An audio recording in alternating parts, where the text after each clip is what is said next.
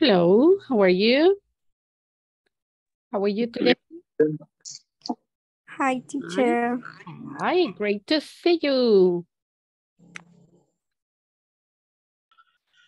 Hi, teacher. Hi. Tell me, how was your weekend? Tired, very tired. Really? Yes. Why? I work every weekend. You worked all weekend? Yes. Oh, so sorry to hear that. In this moment, yeah, I work, teacher. Voy a estar de oyente por eso. You're working. Okay, Yes. David.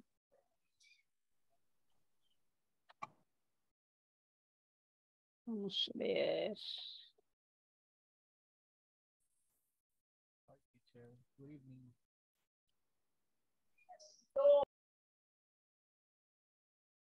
Who said teacher?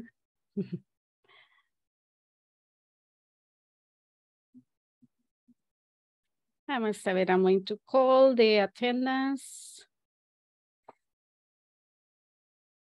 before we start.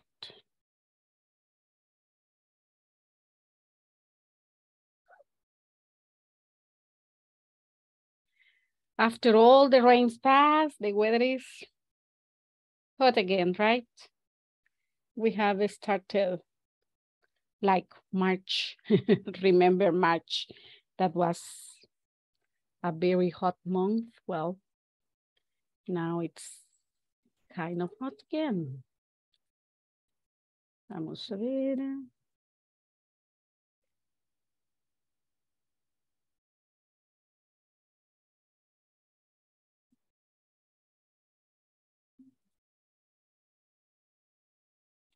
Tell me present, right? As I called you.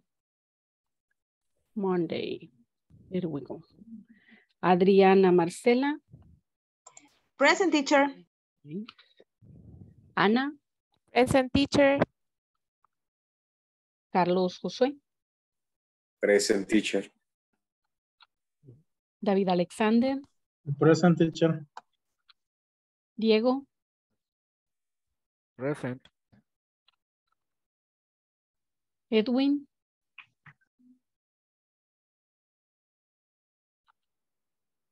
Elda Cristina. Present, teacher. Elmer Fabricio. Gema Carolina. Present, teacher. Jessica Lisette. Jessica. José Alfredo. José Alfredo. José Alberto. Present, teacher. Karen Janet. Karen. Karen Stephanie. Teacher, good evening. Alfredo les saludo. Estoy de camino a casa todavía. Ah, ok, José Alfredo.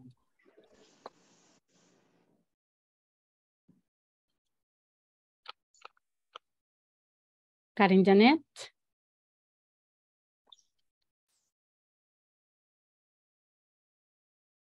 Karen Stephanie. Carla Lorena. Present, teacher. Lisette Dayanara. Present, teacher. Nubia. Present, teacher. Oscar Mauricio.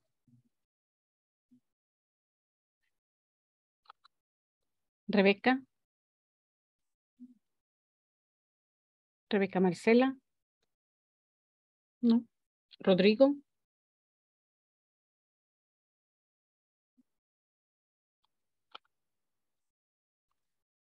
Ana Grisel.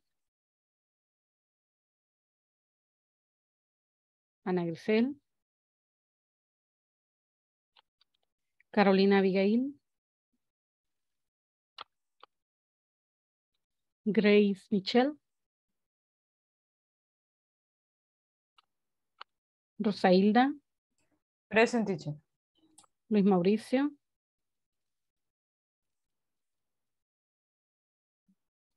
¿Qué has sabido sobre Luis, Rosa? Teacher, ya no trabaja en la empresa y al parecer le ha dado como depresión, ya no se conecta. Ándale. Y bien hubiera terminado este curso, fíjese. Sí, lo inscribieron y todo, yo le pregunté, pero me dice que tiene depresión y que así no se puede conectar. Mm, Lo animé, pero no quiso. qué lástima. Lástima. Aquí si hubiera repuesto de la depresión, el inglés arregla todo. Así va a Eso ser. es lo que le dije, pero ¿Sí? no quiere. Ay, qué lástima. Bueno. Sí, hombre. Hubiera aprovechado pues que ya estaba inscrito, ¿verdad? Hubiera logrado. Tiene 2 meses todavía de gracia, este y el otro. Pues sí, hombre. Bien hubiera logrado terminar estos 2 cursos. No, y ya está trabajando, teacher, o sea, puede aplicar en otra empresa también. Exacto. Vaya, hubiera terminado acá, pero hubiera terminado el otro y ya con la nueva empresa. Mire, Oscar, pues bien galán está con la nueva empresa y ya está en clase, ¿verdad? Sí, tal vez, aunque ya va a ser tarde porque ha perdido bastante, ¿verdad? Pues sí, le podría servir. La verdad que no sabemos en qué momento se nos va a dar la oportunidad de aprender de ocupar lo que aprendemos en el transcurso de la vida, y por eso es que es bien importante aprovechar eh, cada aprendizaje que llega a nosotros, cada oportunidad de aprendizaje, porque no se sabe, ¿verdad? De repente sale una oportunidad y, y usted era el único de todos los que aplicaron que sabía inglés, ya es el que le dan el puesto. Porque Sí. ahora recuerden que el saber inglés y saber computación se han vuelto sumamente importante para todo empleo, ¿verdad? Antes decían, pero es que solamente si querés trabajar en una empresa grande. Hoy no, hay para todo. Para todo le piden que sepa inglés, que sepa computación. Así es que yo espero verlos a ustedes hasta allá, hasta el final, ¿verdad? De todo el programa. Que no se me achicopalen a medio camino, sino que logren llegar hasta el final, y eso es lo más importante. Sí, le voy a dar su mensaje, teacher. Sí, Espero se dígale. anime. Que aquí lo esperamos, dígale que se ponga las pilas ya, que se meta. Ahorita está a tiempo todavía. Vamos empezando la clase. Teacher, ¿Ya mi novia? yo le llamé a él la semana pasada de Mequebe preguntando porque sí me pareció raro no verlo. Sí. Pero sí, medio me comentó algo de que se había cambiado de trabajo y le dije que intentara y me dijo que le daba pena porque ya había perdido un par de días. Le dije que hablara con usted, pero me dijo, no, es que me da pena y que no sé qué. Vea. Tal vez usted le pudiera como dar una llamadita y Pues sí, que ponga las pilas, que siga, sí. Si ya este curso ya inscrito ya está, ¿verdad? Que bien lo logran terminar, pues. Así es que nunca hay que darse por vencido, oye. Hay que lograr llegar hasta el final y hacer pues el máximo posible del esfuerzo para salir adelante. Y qué pena, ¿y por qué le tienen pena a uno? Y imagínense cuánto tiempo tengo de conocerlos y ya pena. A esta altura ya eso ya no cabe. Sería el estado desde el primer nivel con usted, Sí, ¿verdad? el Primero, estado conmigo desde el nivel 1. Exacto. Desde el nivel 1 hacia que ya eso. Pena, ya eso ya no existe. Ya no cabe, ya no, a esta altura ya no. Vaya, vamos a ver. Le vamos a mandar un mensajito que se ponga las pilas y que aquí lo esperamos. Bueno, chicos, remember that last class. Aún. Qué loco usted está con. Ahí está. Last class we were talking about sequencing words, remember? And you were describing some steps. But we said, okay, next class, and we were learning, right? About some terms on how to manage, or what procedures, right? On how to manage with people who get crazy or who go aggressive, and you have to work with them. Okay, Edwin? So today we are going to continue with the other step where you are going to share, right? You're going to share 5 steps that you can follow according to what you learned on Friday. 5 steps that you can follow when working with people that way, right? So we are going to be doing that later on. And we will also be talking about a manual. A manual of instructions that every workplace should have. Okay, well, let's see. I'm going to share here.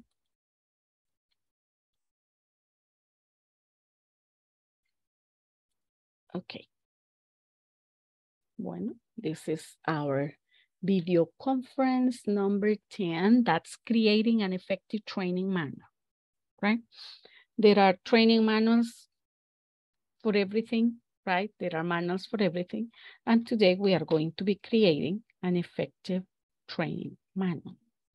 Okay, now tell me, what steps do you follow in your workplace every day? Okay, what steps do you follow in your work every day? Or every day in your everyday work? Next question, what words do you use to describe steps? Yes. And the last one, do you have a training manual at your work? Do you know it? What can you rescue from that training manual? What things do you know about it that you can share with the rest of the class? Well, I'm going to give you a couple of minutes. I'm going to share these questions because they are not in the manual, right? They are not in the manual, so I'm going to share them with you for you to share.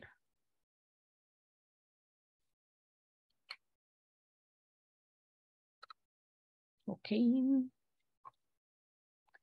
Mauricio says he cannot connect. What happened?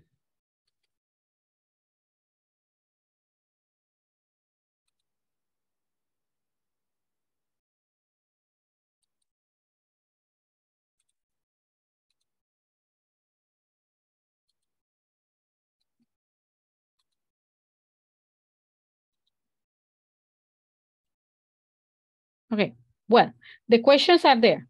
I'm going to send you in groups. Let's see. We are. No me he puesto los lentes así, no miro. Miren qué galán. Can you see without glasses? I can't. Ouch. Va, okay, I see. 19, oh, perfect. Well, I'm going to make groups of 3. Let's make 6 groups. We have David, Diego, Jose Alfredo, and Edwin.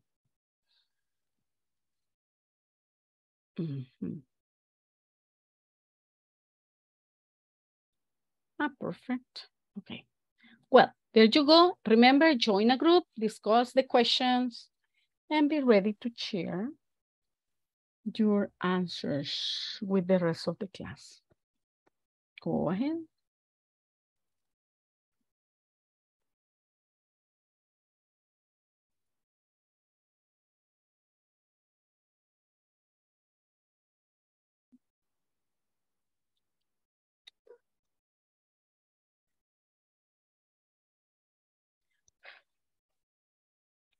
Grace, try to join.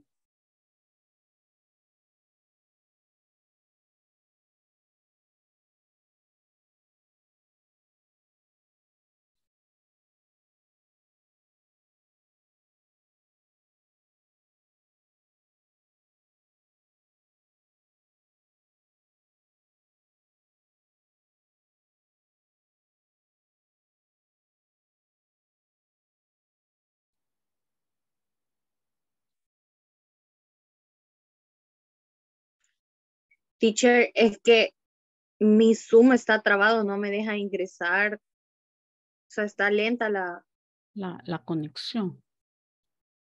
La voy a mover a ver si así le responde. Check. Carla. Jessica. Ah, sí, very good. Carlos Josué.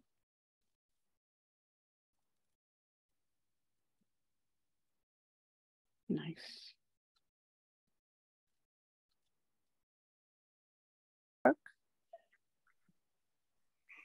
And then I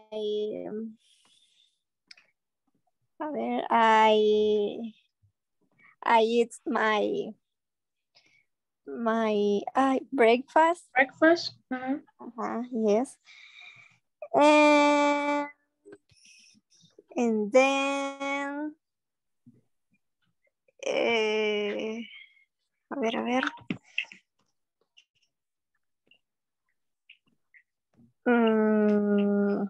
And then I'm going to work. Just start to work. Yes, I start to work. And just that. And you?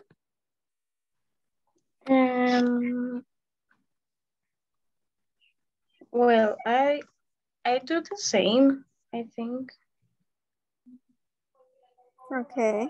I drive to work, then when I arrive to work, I eat breakfast too. Then I prepare my workspace and turn off the computer and check all the things that I need to do. Okay.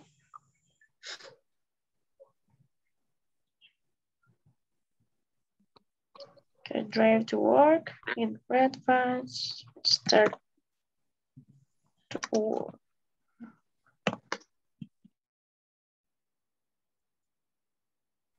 Ok.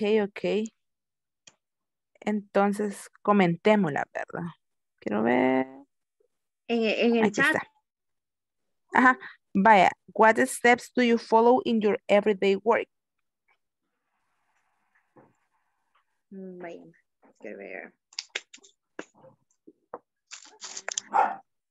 Step es como ¿Cuáles son los pasos? pasos.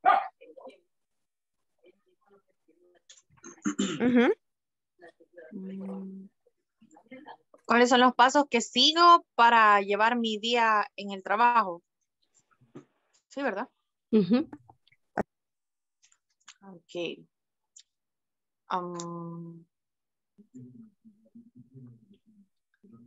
Teacher, ¿cómo se dice apertura? Así como started. Apertura. No, ese es como inicio, ¿verdad? Ajá, de starter. O de starter. Como ¿qué quiere decir? Como la de inauguration. No, como yo aperturo mi sucursal. Nosotros le llamamos apertura por abrirla todos los días. La apertura de la sucursal. Ah, de opening. De opening. Ah. Ok. Bueno, sería I'm the opening to the branches. I'm in charge. You remember cuando decíamos I'm in charge, right? I'm in charge of the opening. Yo me encargo. Ajá, estoy a cargo, right? I'm in charge of the opening. I'm in charge on the opening. to the branch, the pharmacy. Así sería, sí. Ajá, exacto. Okay. Okay, in my case, every day I started turn off my laptop. Then I have to run the other 7 computers that I have in charge. And with the different process that I have to execute in. And all the procedures. And we need to identify the words for every procedures. Pairs, after that, then, finally. So we can use it for our personal example. Yep. Well, first I turn on the computer and the... Ay, ¿cómo se dice? El proyector. The overhead projector. The overhead projector. The overhead projector. Then, after that, I open the email to check if I have to answer to the parents.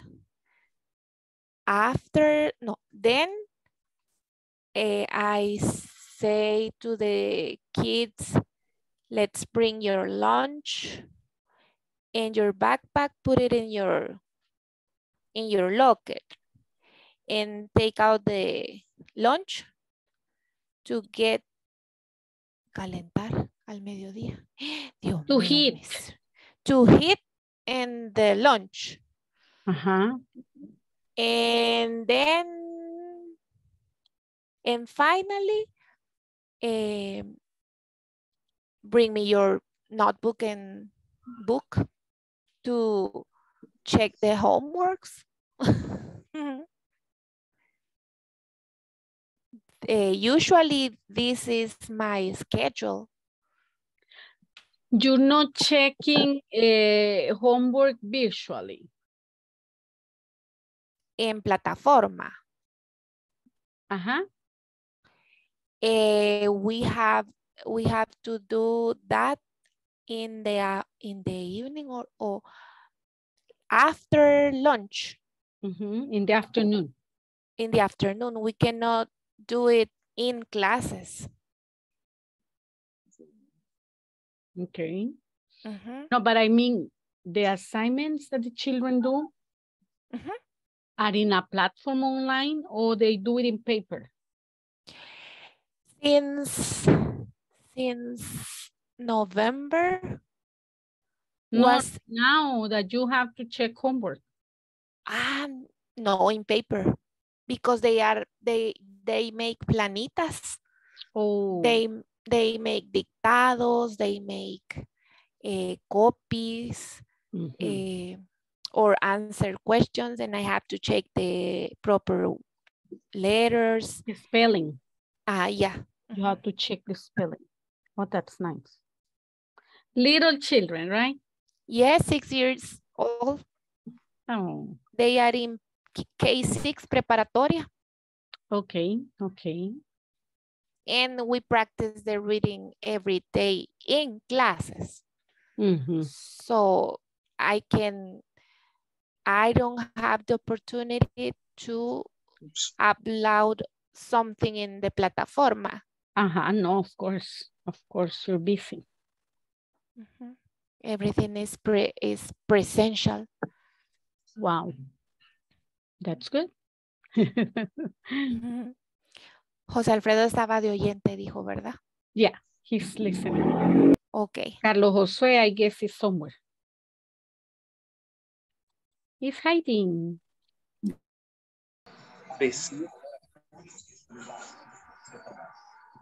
Receive the information from another person or another,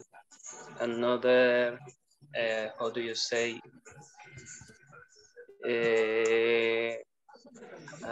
salas or Other branches. branches. From other rooms Yes. or branches? Hello, teacher. Hello. What you? Regáñala, teacher. Nice Regáñala, to teacher. see you. Teacher, you changed your you changed your hair. Ah, yes. Yes. I got bored of the orange. It's a beautiful color. I got bored of the orange. They have gotten orange. Yes. No Yes. more. I went back to the origins. Those were the origins, right? So I went back to the origins. Nice to see you here, eh? Don't escape. You cannot. Thank you, teacher. Thank you. You cannot escape until you finish. I escaped only 5 days or another days. You should not escape until you finish. Okay, teacher. You're getting closer every I promise. Si no del pelo lo vamos a conectar. I don't know which hair, right? But, yes. I don't know which hair. For this but... one. For this one. Ah, okay, okay. Teacher. Tell me, Karen. Tengo una duda. En la primera le pregunta qué pasos hace usted todos los días y en la segunda le pregunta qué palabras utiliza para describir los pasos. Entonces, no sé si es como volverlo a describir o Only cómo the sería la words. dos. Only the words that you use to introduce the steps. For example, turn off. First, second, third, next, then, after that. Okay. Vaya, me lo llevo ya. Teacher, si solo uno hemos resuelto. Va, pues un minuto más, vaya. Un minuto más. One more minute, and then I take you out. Okay, teacher. Okay. Manual de entrenamiento. Un manual, de entrenamiento.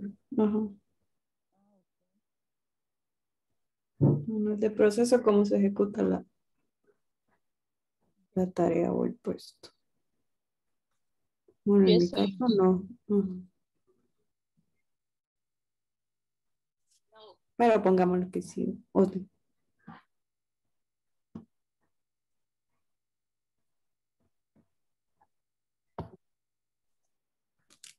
Todas tenemos, ¿verdad?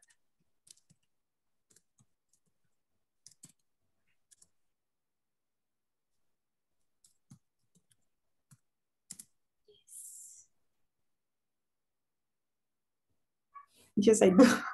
Yes, I do. In this case, I think that yes, we do. Bueno, eso sí. Yes, do. Can you hear me? Hello? Yes, teacher. Yes, teacher. Es que mi micrófono de repente me mandó un mensaje de que tu micrófono está desconectado. ¿Yo qué? It was on vacation. I had to disconnect it and connect it again. Tell me, are you about to finish? Más o menos. Yes, I see you have a training manual at work. Okay. Do you know it? Have you read it? Have you read that manual, that training manual?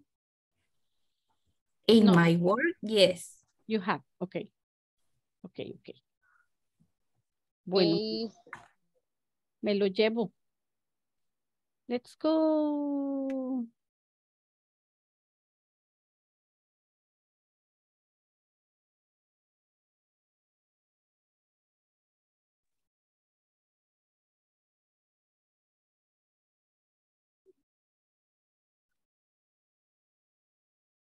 Waiting for everybody to come.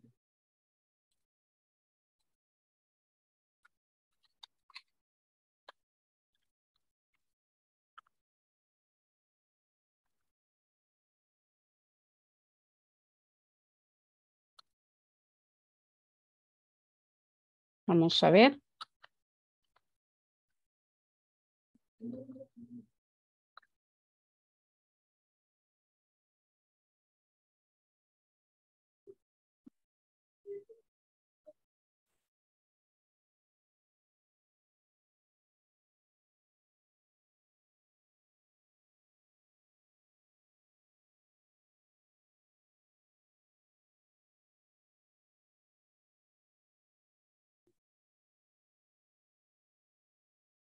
Okay, vamos a ver. We will have one activity before we continue. Vamos a ver dónde está.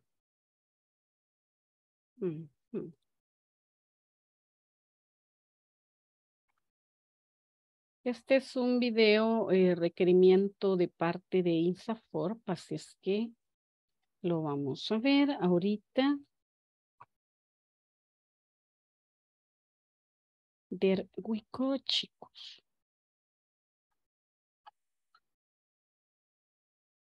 El INSAFORP ha Can you trabajado hear? con un alto nivel ¿Sí? de profesionalismo, pensando siempre Can you hear? Yes, teacher, thank you. incrementar las posibilidades de Yes, teacher. crecimiento para la gente Excelente. de nuestro país. Dedicado a que a través de la formación se generen oportunidades para los salvadoreños y así cada vez más, en un mundo más competitivo y globalizado, siempre existan en nuestro país posibilidades de superación para todos. Miles de hombres y mujeres han logrado desarrollarse profesionalmente y han ampliado sus conocimientos y posibilidades laborales a través de los diferentes programas de formación que son parte del sistema de formación profesional, el cual ofrece programas de formación para todos los niveles de recurso humano dentro de una empresa. Se ha incrementado productividad en muchas industrias y cientos de empresas a través de la capacitación y formación de cientos de miles de salvadoreños con programas como Área Técnica, ofreciendo cursos técnicos para mejorar el desempeño operativo y tecnológico de los trabajadores. Competencias gerenciales, con temas de capacitación para complementar y actualizar conocimientos para áreas de gerencia. Inglés para el trabajo. Contenidos estandarizados del inglés para hacer a los trabajadores más eficientes y productivos en el desempeño de sus funciones. Mejora de competitividad de las MIPES. Amplios temas de capacitación específicos para micro y pequeños empresarios. Cursos cerrados y abiertos, tratando temas de capacitación para trabajadores de las empresas cotizantes de INSAFORP. INSAFORP Online. Cursos online con el horario y ubicación que más convenga al usuario para la constante capacitación en múltiples temas y profesiones. Trabajando con el compromiso claro de ayudar al desarrollo del país y con un equipo profesional entregado a buscar oportunidades para nuestra gente, es que INSAFORP ha logrado tener un modelo de gobernanza y gestión ejemplar que tiene como base el diálogo permanente entre el sector empleador, laboral y el gobierno, formando a los trabajadores, capacitando a la gente de nuestro país. Es que transformamos la vida de las familias salvadoreñas. Porque en INSAFORP trabajamos todos los días sabiendo que a través del conocimiento es que estamos formando un mejor El Salvador.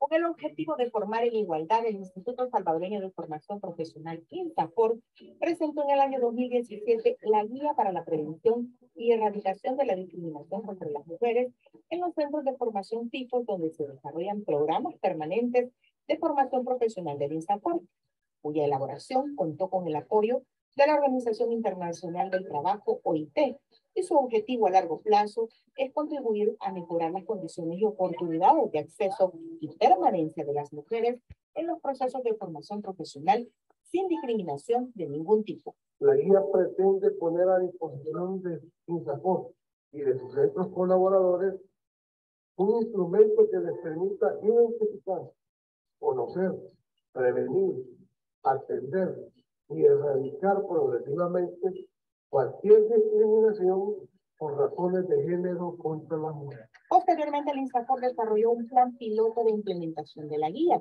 en 3 centros de formación fijos. Y es así como surgen 4 instrumentos fundamentales para la aplicabilidad de la guía, siendo estos manual de convivencia, protocolo de atención en casos de bullying y acoso sexual, lineamientos para la comunicación de los programas de formación con lenguaje inclusivo no sexista y la guía metodológica para la prevención y erradicación de la discriminación contra las mujeres.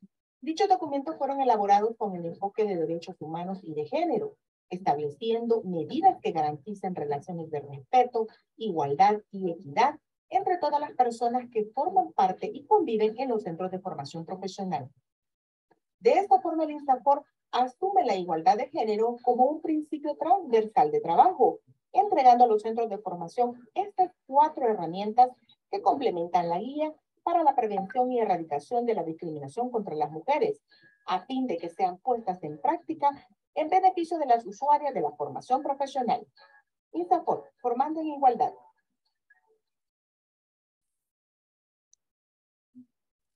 Okay. Vamos a ver. Teacher, I want to learn a few or to few. Few. A few. No. Some. Few like, espérame. I am going to look for the word. Few es poquito, casi nada. No. Few.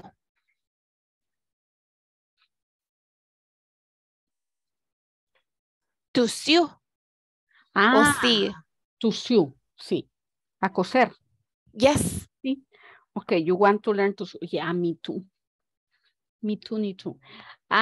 Something else I would like to learn is how to, well, I like making flowers.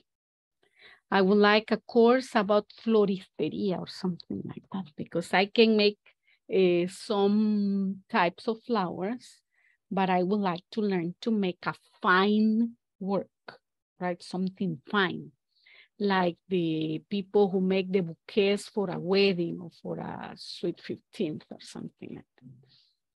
Cuando me jubile. Okay, then I'm going to take something like that to learn something. I will continue learning, right? That's something very, very important, to continue learning something. And yes, of course, you saw the different types of courses that they are offering and that you can apply to those courses, right? Okay, perfect. Well. Only a question. It doesn't matter if only one in a office want to do it, or we have to be a group. No, it can be only you. It can be only you. There will be other people from other companies joining, right?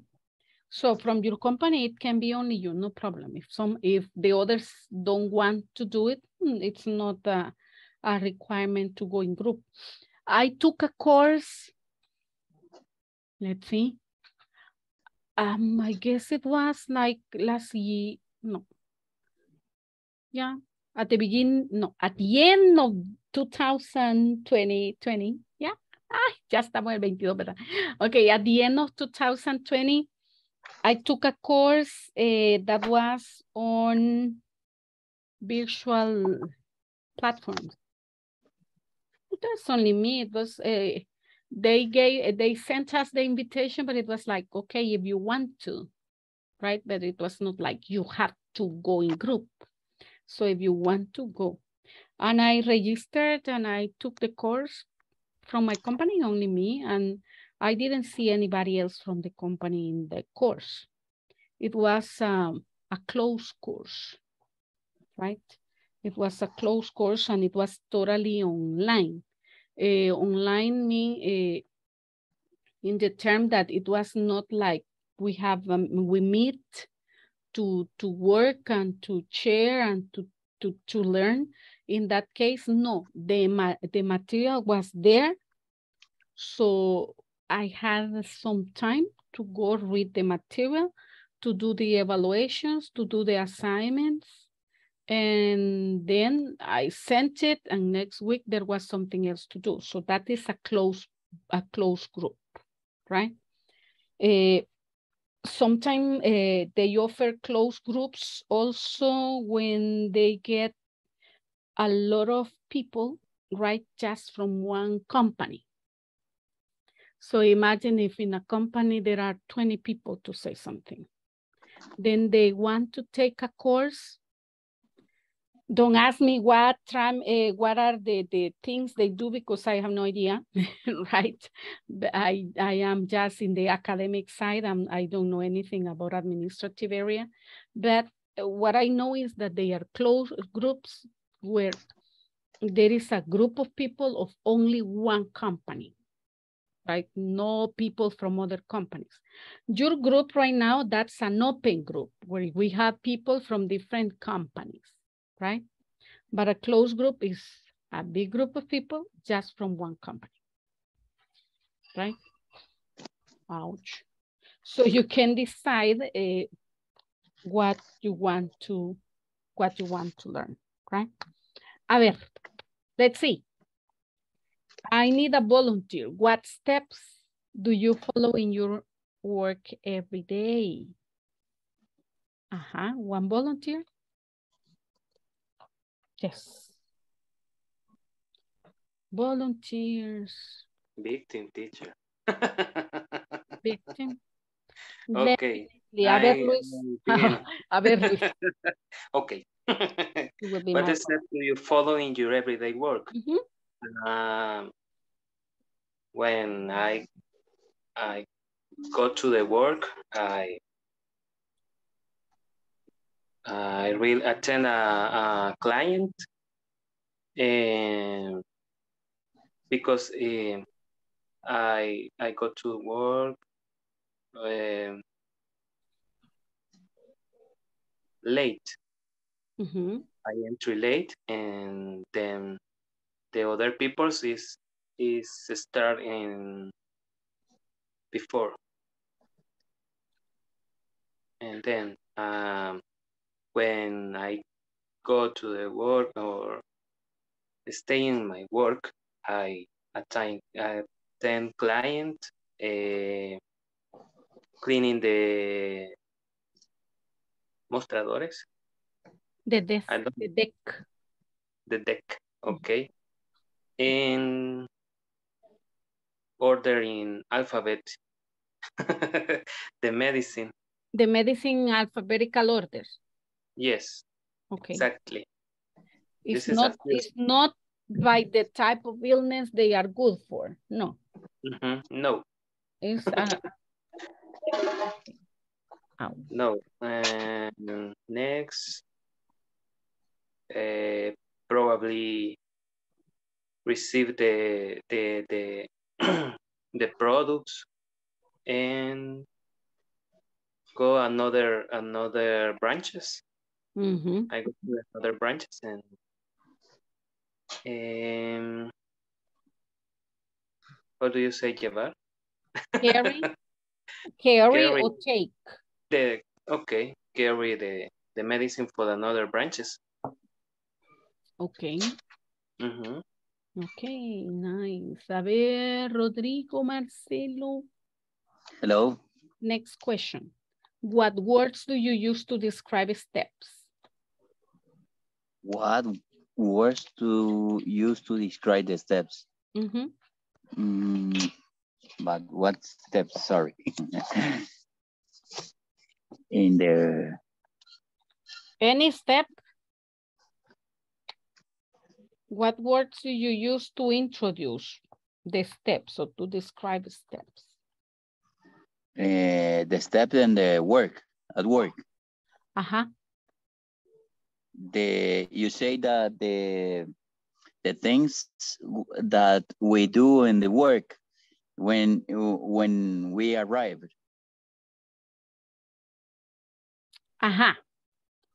But what are the words that you use to introduce each of the steps? A ver, Nubia, can you help him? First, then, after that,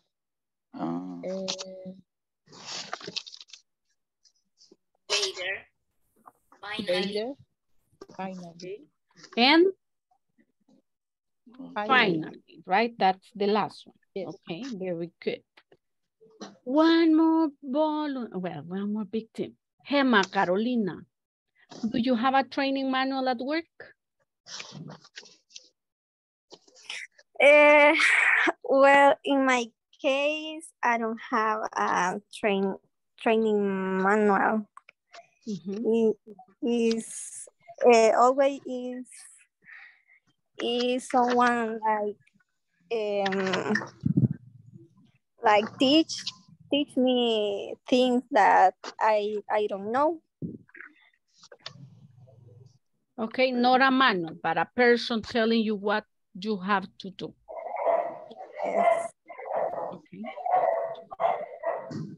Now, we will do this activity that remember last class we didn't finish, right? Remember last class we were talking about different steps that you have to follow to overcome a client that is difficult. Do you remember? A client that is problematic or that can also be aggressive, right? So what you're going to do here is follow this. Check. It says, do you ever meet difficult customers? Choose one of the situations below, just one, and list and describe 5 steps that you could use to deal with that difficult customer. See? What are the 5 steps that you could use to deal with that difficult customer? Remember to use these expressions. You have first, After all, then finally. Afterwards, then finally. And remember that we said that for example, then and next and after that don't follow an order. So you can use them in the order that you want. You have first and you have finally. The other 3, play with them, right? But you will say first. We usually say first, next, then, after that, and finally. Pero no es que así exacto ese orden y nunca lo vamos a ver, right? Just remember, first is the first one, and finally is the last one. Yeah? Then you can play with the others. Like first, after that, then, finally, and we can include next porque no sé por qué no está. Okay. So After that, next. First, next, then, after that, and finally. First, then, next, after that, finally. Pero el after that sería, este sería como el 1, el 2 puede ser este o este. El after that vendría a ser como el tercero y este el último, ¿verdad? El 5. ¿Ok? Entonces, entre then y next ahí se la juegan. ¿Cuál quieren poner antes? ¿Cuál quieren poner después? Pero el after that no puede ir justo después de first. ¿Ok? Porque es una sequencing. These adverbs, we use adverbs and transitions, transition expressions. Or we can also call them sequencing words because they are describing an order. They are describing a sequence, right? So you say first, next, then, after that, and finally. First, then, next, after that, and finally. Okay? ¿De acuerdo? Okay. Okay. Okay, teacher. Vaya. Now, I'm going to send you. Tell me. But in the example in the book, after that, it's the second. In which example in the book? And page 19 and number 2. The manual. Yes. Vamos a ver. Page 19. 19 or 18? 19. 19. 18, the conversation. Yes, conversation. After that, then Pero finally. suena algo raro, ¿verdad? A mí no me gusta mucho ubicar el after that.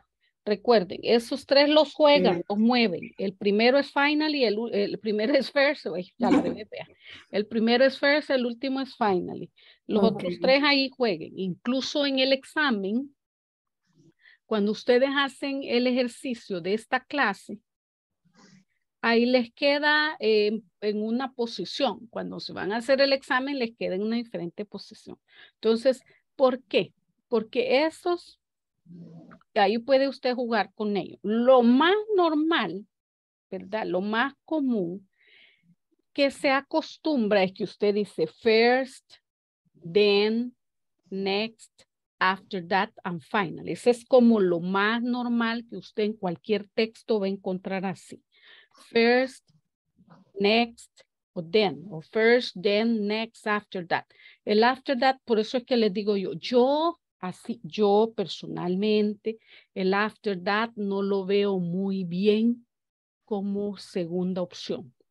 Porque le viene a decir, después de eso, primero, entonces, después de eso, entonces el después de eso no tiene lógica que vaya de segundo. O sea, no sé qué les parece a ustedes.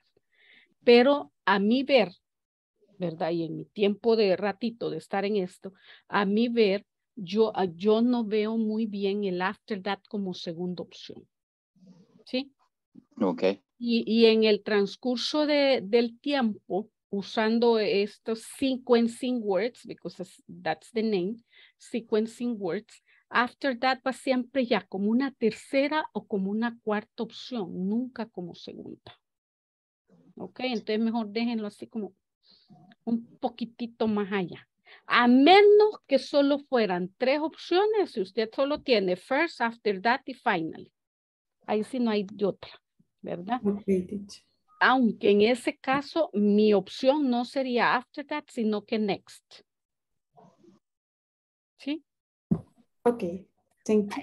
Entonces, you will go to the groups. You will choose one of the options. You have number one, a customer is angry because his food was not,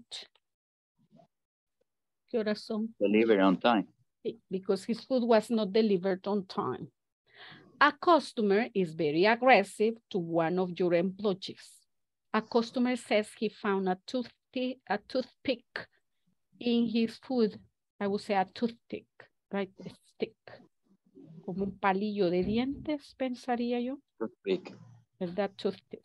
A toothpick in his food, and he will not pay for the food. No, me salió un palillo de dientes, no pago. Right? Okay, so that's the case. A customer is calling upset because he received the wrong delivery order. And the last one, a group of customers are getting upset because the cashier is too slow. Choose only one. A ver, you are 20 right now. I'm going to send you. Dicha para allá casi es para que salga o al regreso. Voy a pasar a attendance ahorita, antes de que algo pase. Luego, y una pregunta. Dígame. ¿El midterm para cuándo tiene que estar? Está para la clase 15, si no me equivoco. ¿Y para hoy hasta qué clases que tenemos que tener terminado? Van como la tarea número 2, quiero ver, 2.1, fue la clase 6, 2.2, clase 7, tarea 2, tarea 2. Lo voy a escribir porque no, por gusto. Va, pero tenemos, aquí tenemos, recuerden que tenemos clase 2.1. 2.1, 2.2 son clase. Después vamos a la tarea, es 2.3. Es la primera tarea. Después vamos a 2.4 video, 2.5 video, 2.6 tarea. Es la segunda. ¿Sí? Y ahora es la clase número 5. ¿Verdad? Va, entonces hoy estaríamos, ahí diría 2.7 y después 2.8. Aparentemente no hay tarea para hoy. La tarea vendría para mañana. Espérame. De la 2.5 se pasa a la 2.8. Sí, vaya. 2 videos, tarea, 2 videos, tarea, 2 videos, tarea, 2 videos, tarea. Así vamos. ¿Verdad? Entonces, en la clase 6 y 7 hay tarea. Después de clase 6, 7. Después de clase 8, 9 hay tarea. Esta es la clase número 10, ¿verdad? Entonces, lo que ustedes pueden hacer hoy, para que no pierdan la costumbre, es ir a hacer la primera parte de la tarea. Porque hoy, si se fijan en la unidad 2, las tareas llevan 2 partes. Porque la primera parte es del primer video y la segunda parte es del siguiente video. ¿Sí? Entonces, así vamos. Entonces, solo son 5 tareas al final, pero en esta unidad son más largas. Tienen como 8 preguntitas, si no me equivoco. Las 6 dijo ahora, ¿verdad? 2.6. Hoy es clase número 10. Mire, teacher, o sea que vaya, la 2.5. Ya. Sí. De ahí. Vaya, cheque. ¿Usted le clica al video anterior a eso, Ana? ¿A este? Sí. Vaya, mire, esta es la videoconferencia 9. ¿Verdad? Entonces, ustedes ahorita, denle clic ahora a la tarea. No, a la tarea. Ajá. Aquí. Sí. Vaya. Entonces, esta es la tarea que ustedes ya tienen que tener. ¿Sí? Porque ahorita vamos a la clase número 10, que es el siguiente video que está después de esta tarea. Aquí. Ajá. Esta es la clase que estamos viendo ahorita. Ok. Entonces, la clase de mañana viene la tarea. ¿Sí? Entonces, aquí ahorita vamos. Pero recuerden, eso es solo en la unidad 2. Y usted va, 2 videos tarea, 2 videos tarea, 2 videos tarea. ¿Sí? Pero si usted le da clic, démele clic allí a esa tarea donde está ubicada, la 2.5, y expándala para abajo. Ahorita. Vaya, si se fijan, tiene suba o baja. ¿Bajo más? Sí. Si se fijan, tiene 2 partes, ¿verdad? La primera parte es de la tarea de la clase 8, la otra parte de la clase 9. Entonces, si usted no quiere ir atrasándose, puede ir haciendo siempre su tarea diaria. Si no, pues ve los 2 videos y se hacen las dos tareas. Entonces, para mañana, suban. Ahorita. Para mañana tendrían que estar completos hasta la otra tarea, que es la 6, 7, 8. Allí, ajá, está. 8, la otra. Hasta allí. Esa sería la tarea para tener completada mañana en la noche. Ok.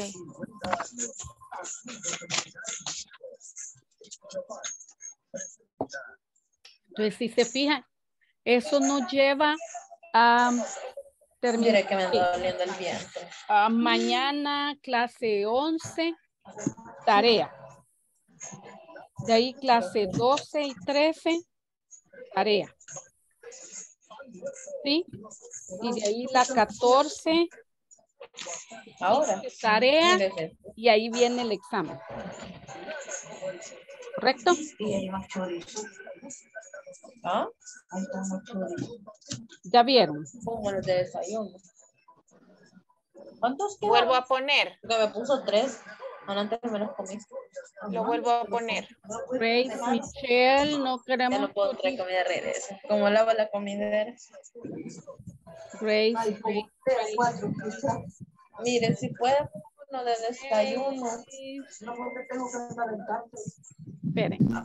La refri en la cena me lo da. Pero no se puede dar, ¿no? Ah, porque no se lo llevo. Para que no comas carne.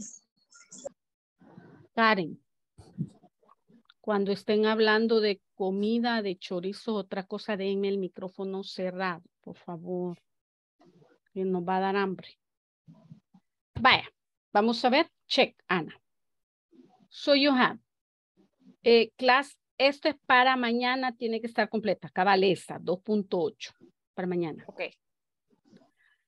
De allí viene que mañana es martes. Viene miércoles, jueves, tarea. ¿Sí? Y después viernes, lunes, tarea. ¿Sí? Dele clic a siguiente.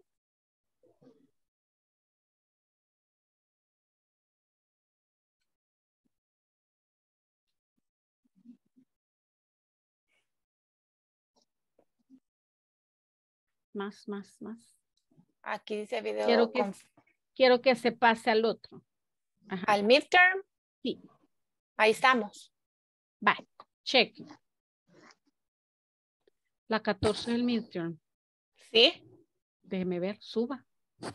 Suba. 1, 2, 3, 4. O la siguiente. Ajá. Ya. Sí. Exacto. Fíjese como que, porque yo ya anduve por allí, ya hice el midterm. Gané. Ok, ya hice el midterm. Va, cheque. El midterm tiene 4 partes. ¿Sí? Entonces, ustedes ya pueden, aprovechando el día que no tengan tareas, como hoy, ir haciendo la parte de la tarea. Recuerden que aquí, baje Ana. Ahorita. Para los que son nuevos. Miren, aquí ya usted ya puede perfectamente hacer la parte 1 del examen, porque esto ya lo vio. Y aquí usted va enviando cada parte, ¿verdad? Entonces no necesita pasar por toda la unidad 2 para ir a hacer el midterm, porque esto ya lo vio. Esto es lo que vimos en la unidad 1. Entonces esto usted ya lo puede hacer. Usted ya puede, váyase a la parte, aquí al otro cosito al segundo. Aquí baje. estamos ya. Sí, baje. Esto, mire, ya lo manejan también, ya lo vimos también en la unidad 1. Entonces, esto perfectamente, parte 1, parte 2, perfectamente la pueden hacer. Vámonos a la parte 3. Ahorita. ¿Va? Es hoy. Sí. Entonces, esta parte 3 también ya la vimos, que fue la primera parte de la unidad 2. ¿Verdad? Esto ya lo pueden hacer. ¿Sí? With the manual, you can do all the intranet. Sí, no, pero yo me refiero a que ya lo vimos en clase. O sea, no los estoy mandando agarre el manual y haga todo lo que no hemos visto. No, vea, eso ya lo hicimos. Ahorita, esto de hecho, la parte 4 ya la hicimos. Baje. Baje, Ana. Ana. Me perdió Ana. Ana, hello. Se fue. Ana.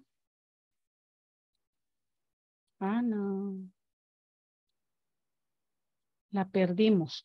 Vaya, pero esta parte número 4, si ustedes se fijan, este es el vocabulario que... Recurring. Ya llegó la teacher otra vez. Ah, No. se desconectó. Okay. Ya. Microphone, teacher. Ahí está, teacher. Aquí estoy. De repente me morí, me quedé hablando solita. Vaya. Checking.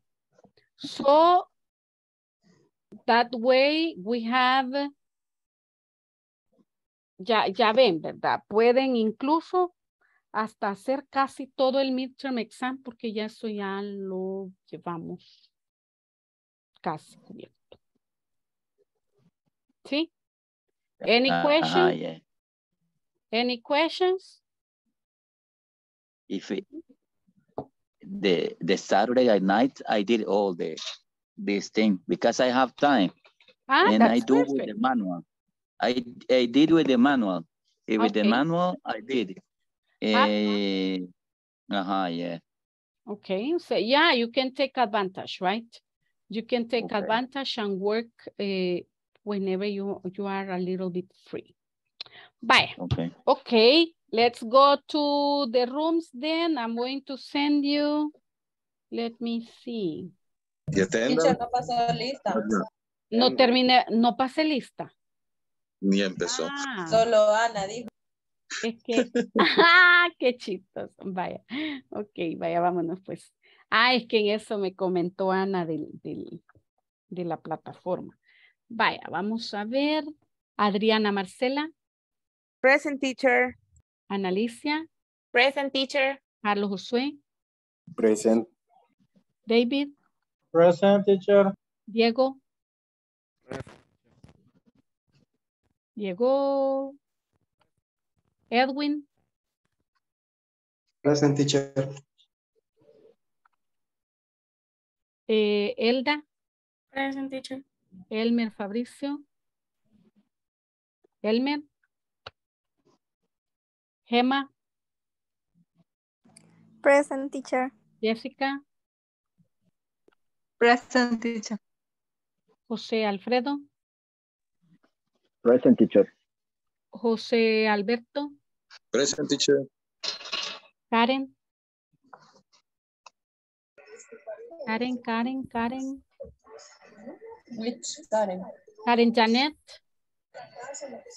Karen Stephanie. Present, teacher. Carla Lorena. Present, teacher. Lisette. Present, teacher. Nubia. Present, teacher. Oscar Mauricio. Oscar. Rebeca Marcela. Present, teacher. Rodrigo. Present, teacher. Ana Grisel. Ana. Carolina Abigail. Grace. Present, teacher. Okay. Rosa Hilda. Present, teacher. Luis Mauricio. Present, teacher. Okay, perfect. Ahí estamos then. Patch. Okay, I'm going to send you then to the rooms. Remember, you choose only one of the steps, right? I'm going to make 5 groups. Diego is working. Vamos a ver. Oh, sí. Edwin and David too. Ajá. Miren, me han quedado juntos los que no están. Ya los muevo.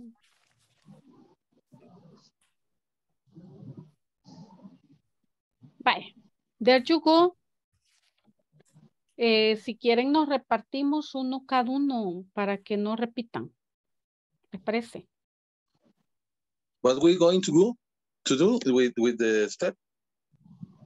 Choose one of the situations below and list and describe 5 steps that you could use to deal with that difficult customer. Okay, thank you. Vaya, room number 1. Room number 1 is Carlos Josué, Elda Carolina, José Alfredo y Rebeca, number 1. Así vamos a irnos en orden para no repetir. Edwin Mauricio, Gemma, Karen and Lisette, 2. David Alexander, Grace, Carla Lorena y Nubia, 3. 4, Adriana, Ana, Diego y Rodrigo. And 5, Jessica, José Alberto, Luis Mauricio, and Rosa Hilda. Okay. Teacher, a mí no me mencionó. ¿Quién es usted? Karen. Karen, Stephanie. ¿Cómo no? En el 2. Edwin, Okay. Gemma, Karen and Lisette. Yo no la miraba por la calle. Teacher, ¿qué número de grupo dijo que era? Vamos a ver. Carlos 1, Edwin 2, David 3, Adriana 4 y Jessica 5. Allá vamos. There you go. Join. Join, join.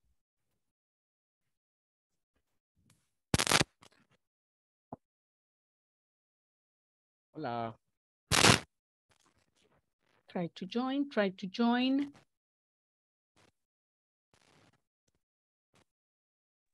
No me pude ir, teacher. Me pudo ir. Vamos a ver. No, me desapareció ahí el... Carlos. No, José Alberto. Teacher. Hola. Hola, hoy se me escucha. Sí. Perdón, es que el micrófono aquí de mi trabajo me fallan, pero aquí estoy presente. Ah, va. Ok. Diego, lo voy a cambiar. Ok. Con Carlos. Con José Alberto, sorry.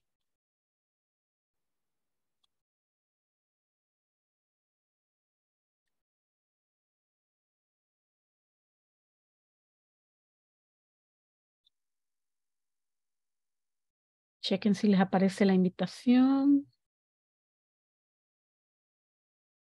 José Alberto, Diego.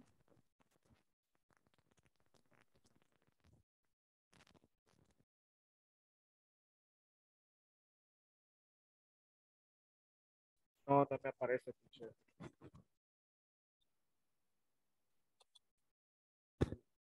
Vamos a ver.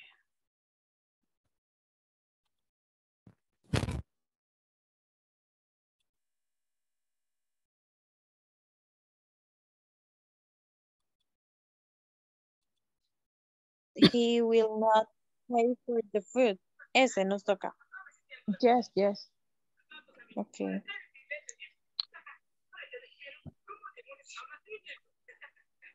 Ok,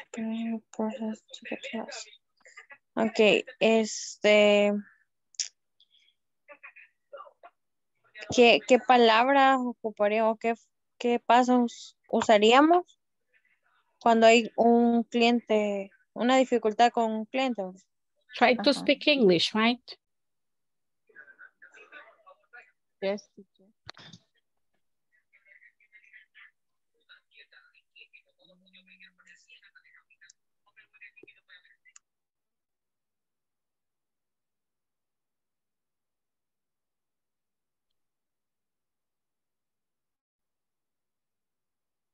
First, talk to the client and listen the problem.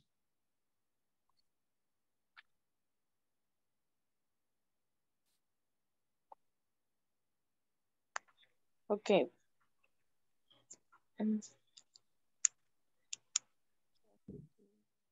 With the customer. Second, offer a discount.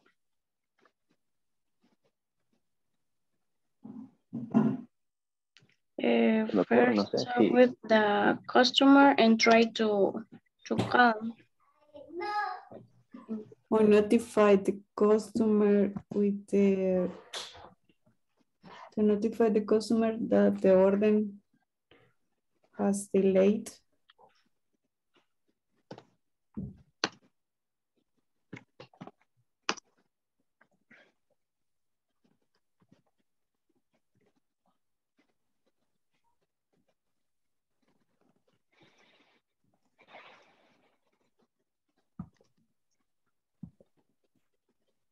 Delete. Delete. Sería late. Delete. Ajá. O delay. ¿Cómo es? Perdón.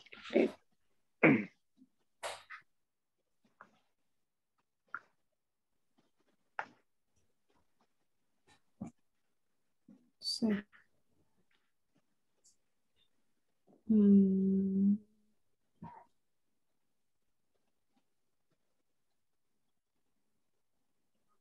Delay it. Delete. Ajá. ¿Es de la T? Y. Así.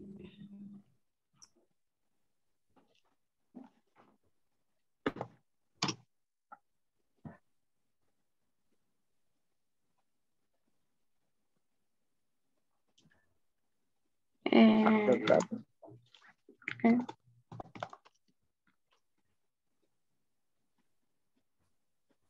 Podemos poner el then y como son 5 y después el after that.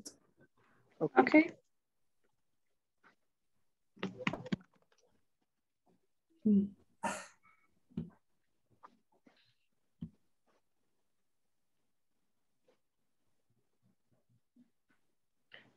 Then check the status of the order.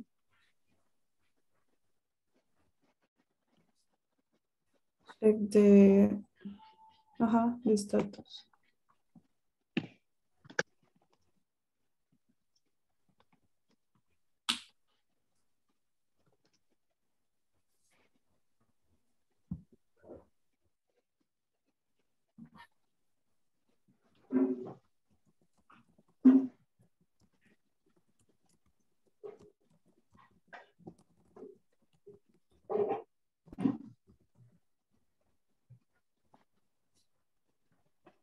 We see a after that.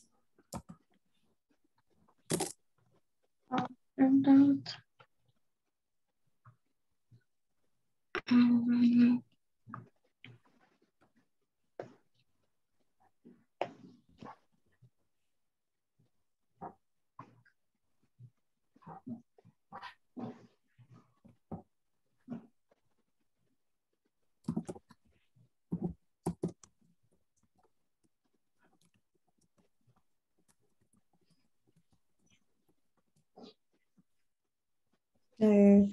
After that, the customer that the order is enrolled.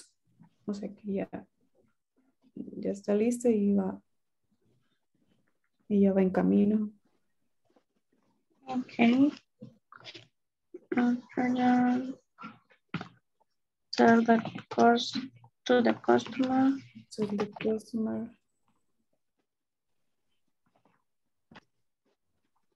that the order is order. Ok, ahí tenemos dos pasos. Hola. Ahí tenemos dos pasos, le digo. Ajá, sí, sí. Okay.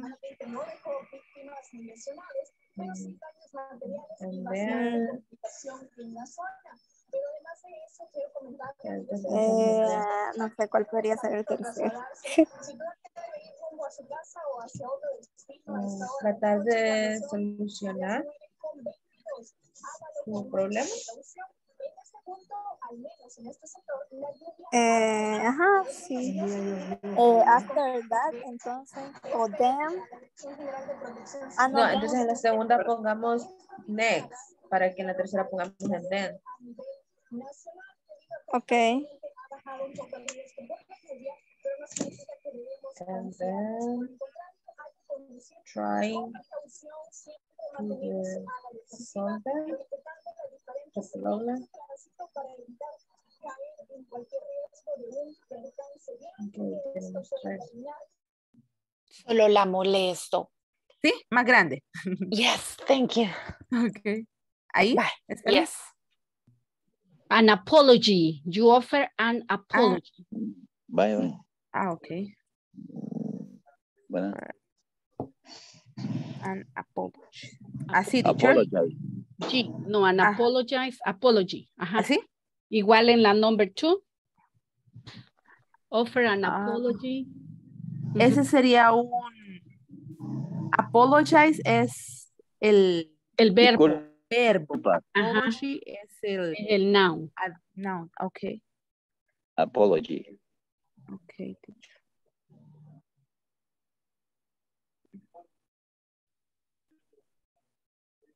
What do you mean by number 4? Propose an alternative for the mistake. We think is offer the correct order or another alternative. For example, if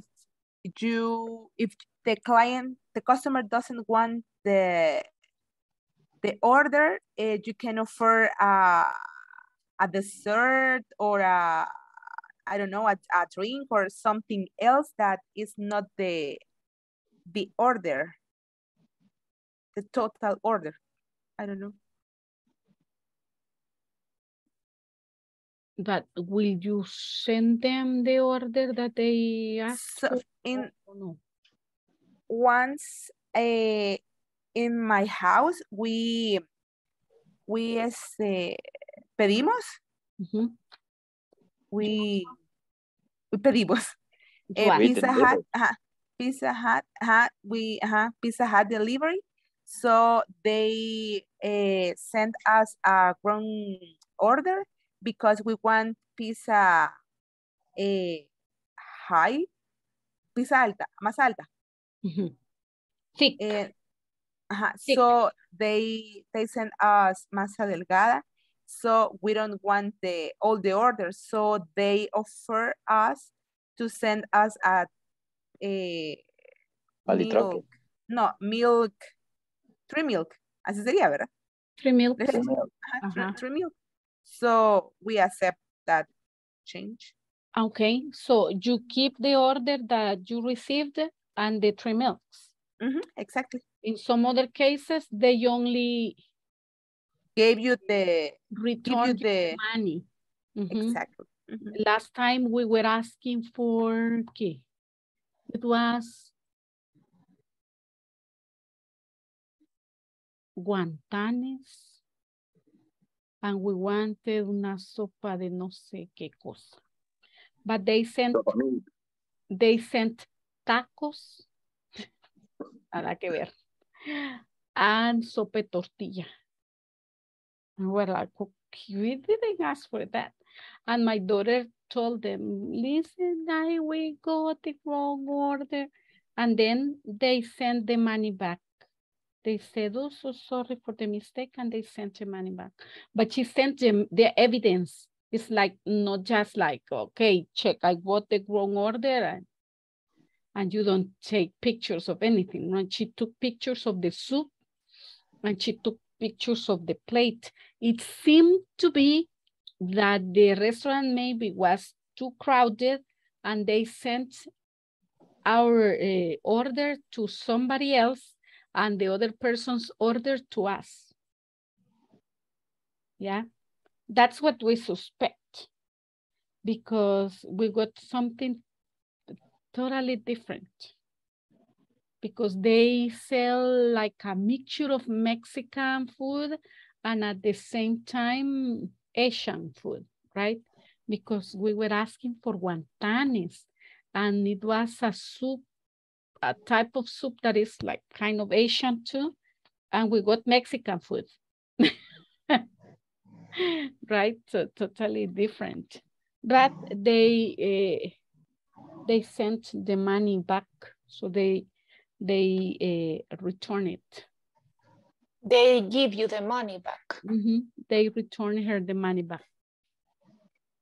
Okay, so we ate for free because they said so sorry they didn't send the order. But what happened with the order? We didn't get the order that we had asked for. The only thing that they did was like not charging the order that was wrong. But they didn't send the other one. So we had to eat tacos instead of guantanes. because that's what we got. Right? In another occasion, it was another restaurant. We got a pie, but it was not for us. So they sent a pie, and they said, aquí le mandan. And we say, who? We say, I don't know. I don't know, tome, bye. Y se fue. And we got like, and then who sent it? And my daughter started asking his friends, her boyfriend, her friends, her boyfriend. And they said, no. Nobody. Nobody. And we called the store back, and we told them, listen, we have gotten a pie, but nobody has ordered it. And they say, okay.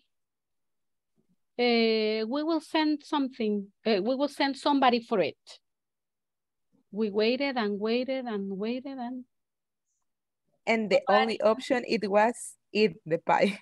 And that's what we did. And the next day we noticed it was for a neighbor from here, right? That it had the same number. So we had to order a pie and take it to the neighbor because it was already paid. But something funny happened last Saturday when I ordered food and the food went to their house. Then they noticed that, yeah, it's true, right? So the people who are taking the deliveries are making mistake because we have the same number of house, just changing by a letter. They don't pay attention to the letter. They pay attention just to the number. So they got my lunch and I was very hungry waiting for the lunch. And it never appeared. Yeah. And then I called my daughter and said, listen, the food is not coming. And she said, they said that they sent a boy. And I said, maybe he was kidnapped and he was jumping just with one foot because he never came. And when I was like, okay, what happened? The bodyguard was coming. He said, have you ordered something? I said, yes. He said, it's in the other house. So they had already paid for the food and it's like, oh, so sorry. Yes, that's mine. Imagine. But yeah, so that happens. That sometimes you don't get the food that you order because the food that you order goes to a different house, right? Yeah. But yeah, you have good solutions. Give it for free and send the food that they ask for, right? So in our home, just came the bills from another home. Yes, imagine. Another house letter number 6, only the bills came. And the food? Oh my God. Imagine, no, it's because when they are saturated, they have too many people, they send the food to somebody else.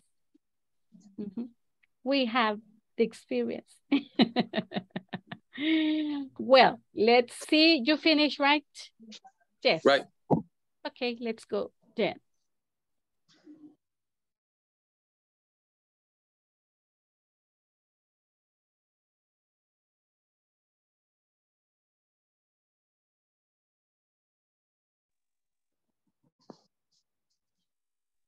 Coming. Okay, vamos a ver. I want to hear couple of volunteers. Who will be my first volunteers? Or we go in order? In order. In order. A ver, number 1. Pero I don't remember. Esperen. I'm going to stop sharing to see the rooms. If no. Vaya. Number 1. They haven't come all yet. Ahí está. Muy bien, muy bien. Carlos Josué. Elda, Carolina, Noelda, Cristina. Sí, ¿verdad? Ya, no, Miki. José Alfredo, Rebeca. A customer is angry because his food was not delivered on time. Solutions. How, remember, how could you, what are the steps that you could use to deal with that customer? A ver, Carlos. Carlos.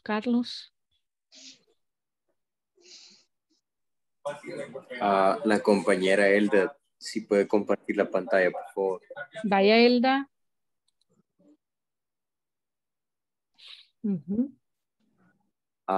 First, talk with customer.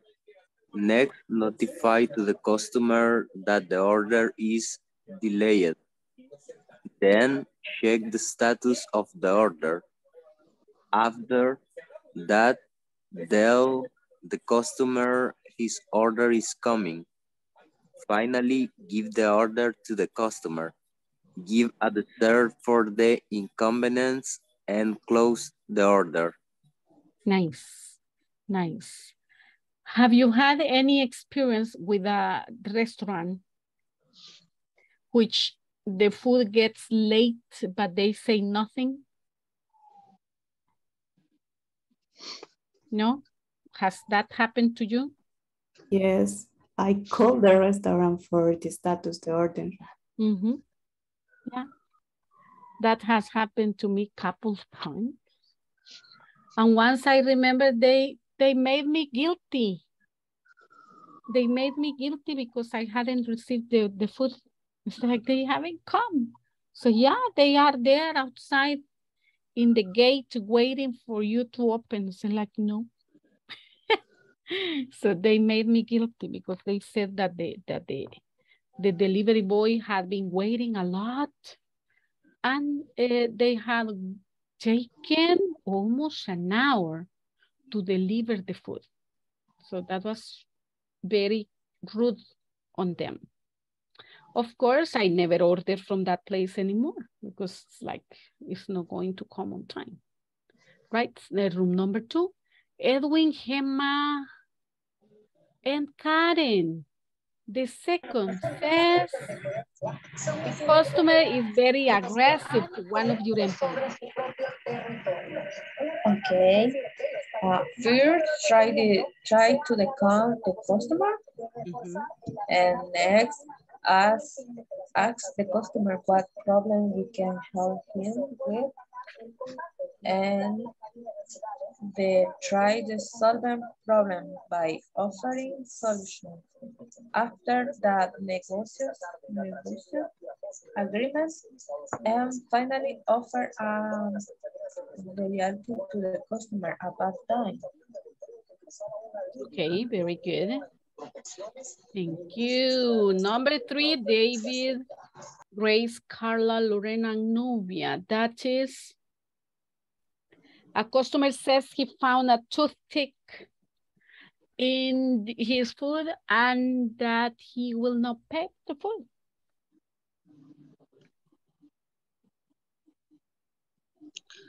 Okay, teacher.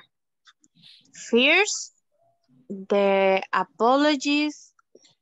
Next, explain why the toothpick carries the food.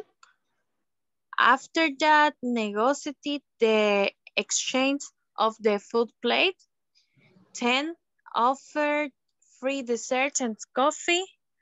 Later, offer discount on your next purchase.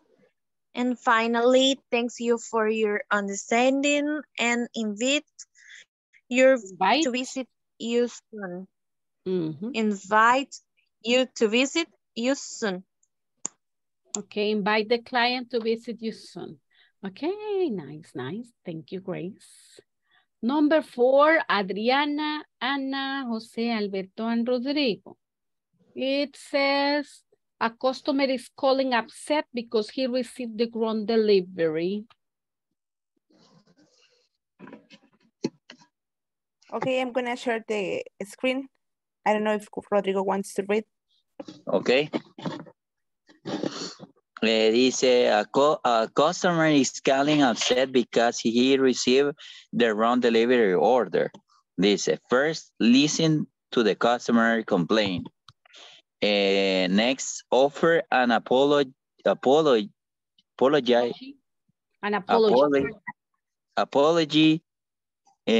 the customer. Then verify the order was taken and check the correct order. After that, propose an alternative for the mistake. And finally, give the right order and offer an apology. An apology. Apology. Apology. Thank you. Thank you. Thank you. And the last one, a group of customers are getting upset because the cashier is too slow. For that, we have Jessica, Lisette, Luis, Mauricio, and Rosaida. Who? Okay, teacher. Me, Lisette is. Okay. Sharing. Okay, number 5. A group of customers are getting upset because the cashier is too slow. First, check because it is slow. Then enable. Why? Why? Check why. Instead of because, check why. Okay. Check why. It's my yes. The person, right? Or la machine. The cash register. Okay. Because the cashier. Okay. Teacher, yo puse esa palabra la puse yo mala. First check why it is slow. Then enable another cash register. Next to assign other person to have another cashier. And after that, we must identify, I don't know, why? Why? Why? Okay. Identify why the cashier is slow. And finally, apologize to the customer for any inconvenience caused. Solo una observación. Quítenmele el puntito después de... De slow. Sí. Bless you. Thank you. Okay, perfect. Ahí estamos. Muy bien. Okay. Very good. Very good. Let's go back. Ay, no. Qué barbarita. Yo ni de tequila. No, porque sí para la tos, no para sneezing. Yes. Check. When we talk about these transitions, checking, okay, we can make like a combination, right? These are transitions to signal time. For example, next, afterward, finally, later, last, lastly, at last, now, subsequently, then, when, soon, thereafter, after a short time, the next week, or like in the stories that you can find the next day, right? The next month, a minute later, in the meantime, meanwhile, on the following day, at length, ultimately, and presently. You can find these transitional words to signal time, right? Every time you're talking about time, you can use these signal words. Another way, also, you can use them also to signal order or sequence, like the case we were using them, right? First, second, third, next. So you can go like first, second, third, right? Finally, that is the last one when we're about to finish. Next, then, from here on, o sea, de aquí para allá, right? To begin with, last of all, after, before, as soon as, in the end, and gradually. Afterwards es en otras palabras. No, afterwards is similar to after that. But the meaning in Spanish is en otras palabras. No. That is, or in other words. And he said afterwards. Afterwards is como say, is similar to saying after that. It's the same. If you remember, a ver, here, no, aquí, miren. After that or afterwards. Es lo mismo. So you can say after that or afterwards. And you use that to describe a sequence, right? If you're describing afterwards. Yeah. Okay. Say after or afterwards. Yeah. After or afterwards or after that. See? Before. Okay. They are showing that one thing happens before another one, right? To use this. So that's why here we're talking about order or sequence. Okay. Now, as we're talking about an effective training manual, we're going to complete. Look at the box above and complete the following paragraph and punctuation where necessary. Remember, vamos a ver if I can put the two things in the same.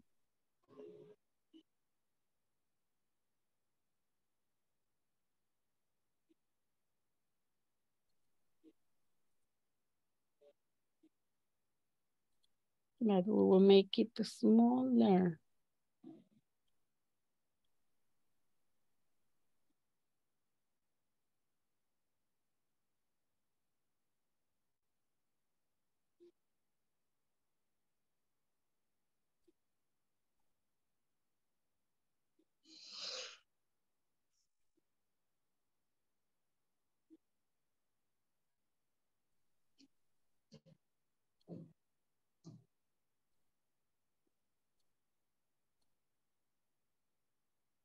Vale. Vamos a ver. So you have like here, like this, you have everything in the same place. What you're going to do, check the instructions, look at the box above, and complete the following paragraph. Add punctuation where necessary. You need a period, you need a comma, use it, right? So you have first, after that, afterwards, then, and finally. Okay? Use those words to complete your effective training manual. Go ahead.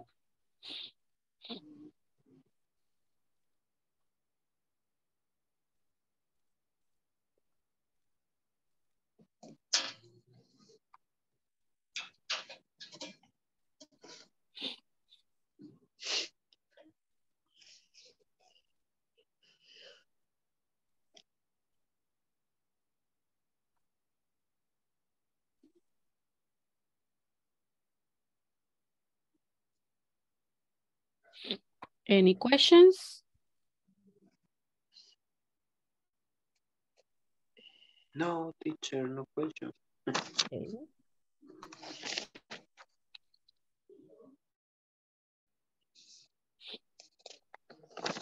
Teacher, ¿cómo se pronuncia revise the manual? And the last sentences. Revise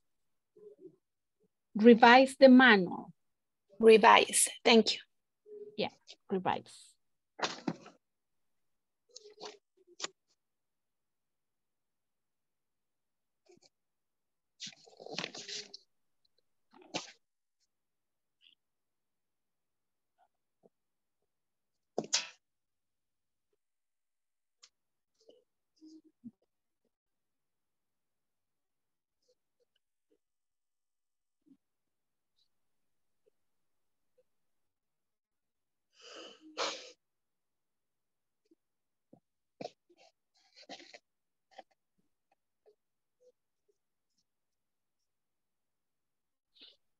Remember that you have to use a comma after the word, right?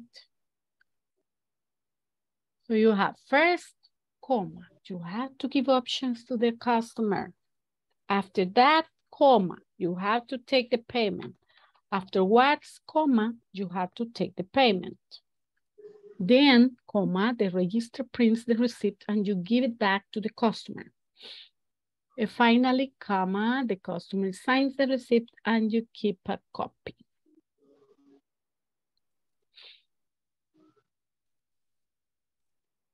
A ver, let's see. The first one. First. First. First. First, comma.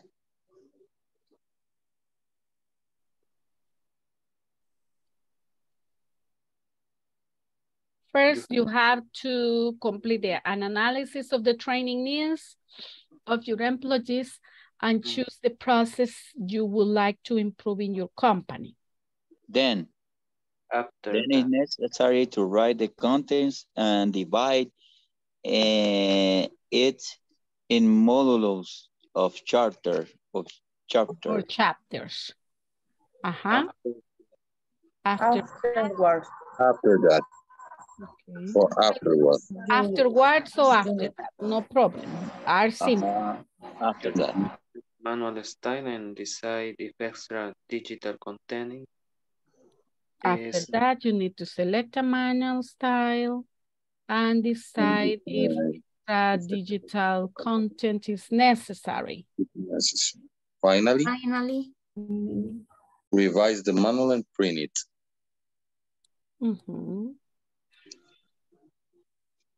Exactly. Finally, revise the manual and print it. Easy. Now, here comes the difficult thing. Think about your workplace. Write a 10-line paragraph where you describe a process you have to follow in your workplace. Any process. Any process. Remember, last week we were talking about the process you follow when you are checking in an email, right? So you decide what process you want to describe.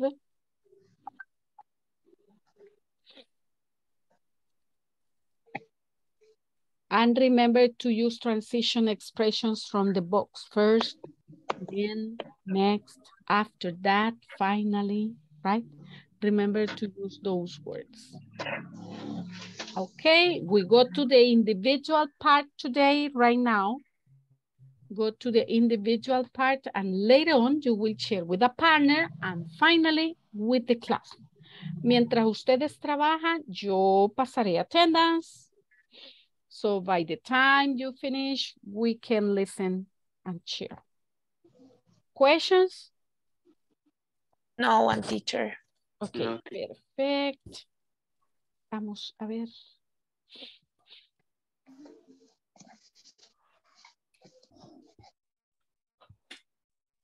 Adriana. Present, teacher. Ana. Present, teacher. Carlos Josué. Present, teacher. David Alexander. I'm here. Diego. Present, teacher. Erwin Mauricio.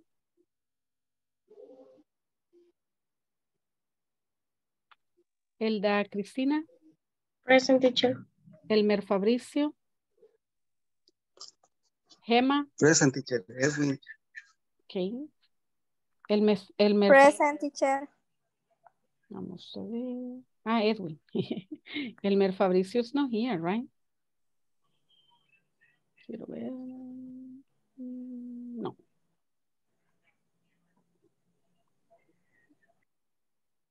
Okay. Gema. Present, teacher. Jessica Lisette. Jessica. Present, teacher. José Alfredo. Present, teacher. José Alberto. No es José Alberto. Present, teacher. Okay. Karen Janet.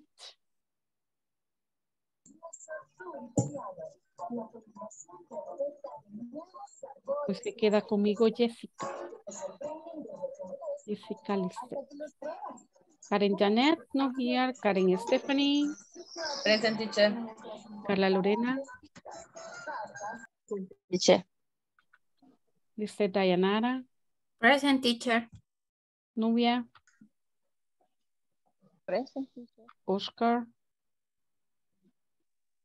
Rebeca Marcela. Rebeca. Present, teacher. Rodrigo. Present, teacher. Ana Grisel. Carolina. Grace Michelle. Present, teacher.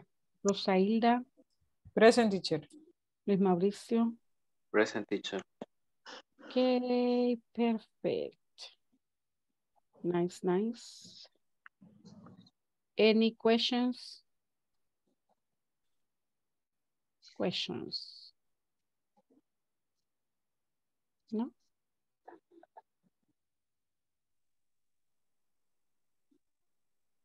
No, teacher. Teacher, una duda, ¿quién se quedaba? Jessica. Jessica Lisset.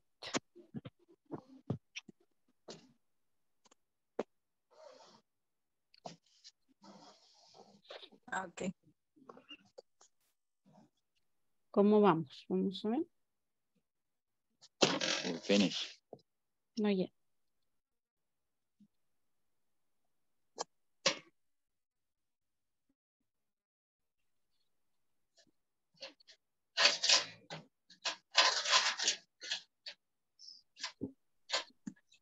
Teacher. Yes. 10 lines. 10 lines, yes. Okay. You can write 11 if you want, no problem. And 9 or 8. No. If you want to write 11, it's okay.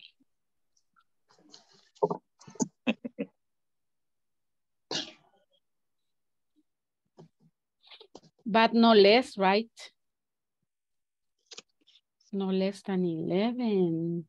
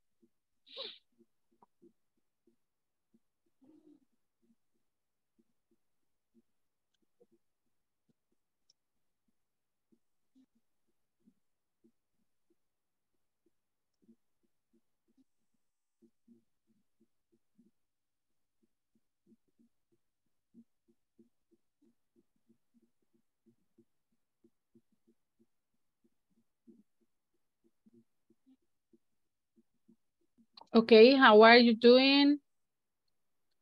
Who is ready to share?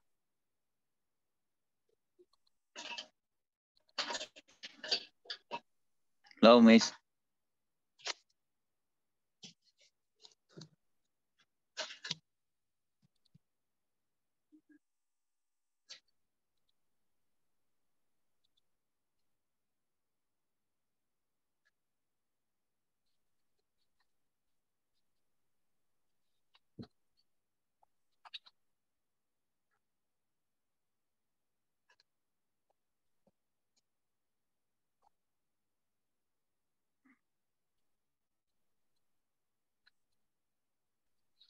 Ready, ready.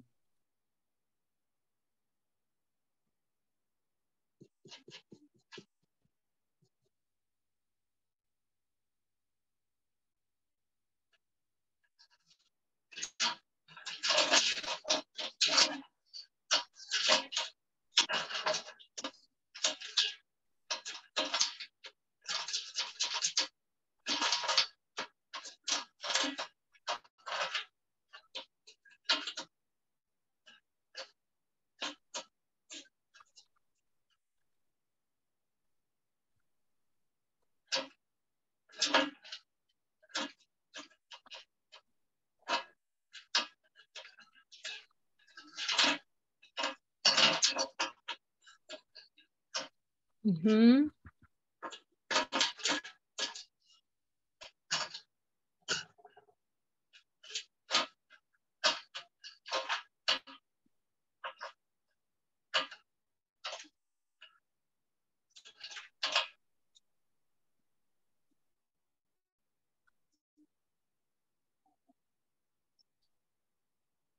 Okay. Volunteers. Volunteers, volunteers.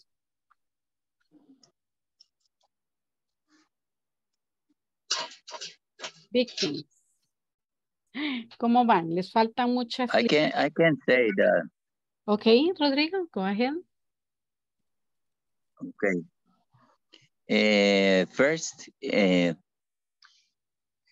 First, go to my office, go to the front desk, check all the package or from the residents who is for an external package or for who are for the residents. Okay. Then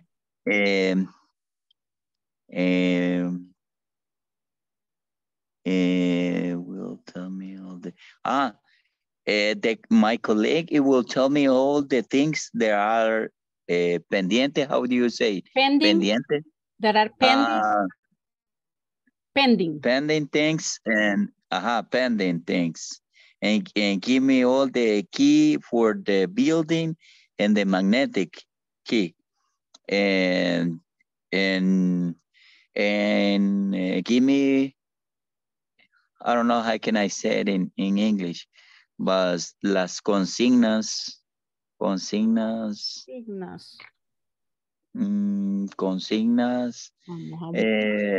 I don't know how can I say it. Consignas. Vamos a ver, consigna en English. The slogan. Pero no, ¿verdad? Que no es un slogan. No, quizás no. Como una password, digamos. Right? No, sería como todos los pendientes que hay en el edificio. Como todos los, we can call pendings. Okay. Pendings for the building. And after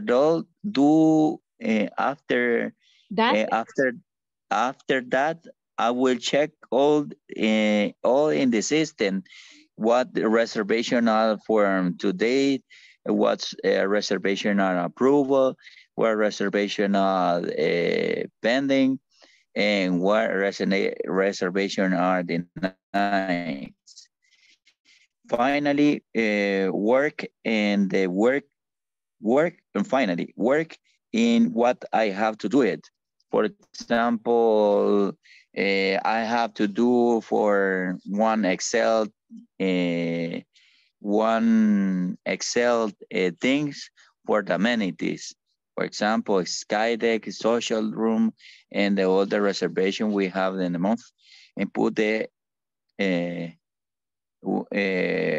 exactly days. For example, when it's gonna be the reservation, when give back how do you say, deposit, when we give back the deposit, and la remesa, when I don't know how can I say it, cuando lo remesamos, remesa. And when you send it to the bank. When I went, how can I say, when I sent to the bank.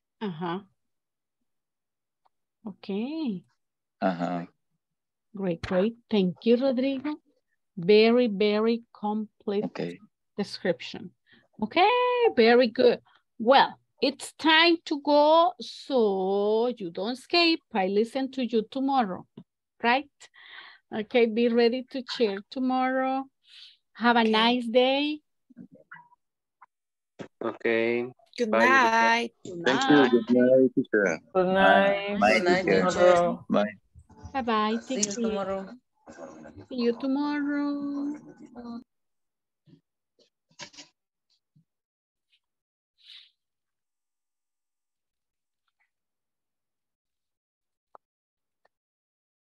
Enjoy your night.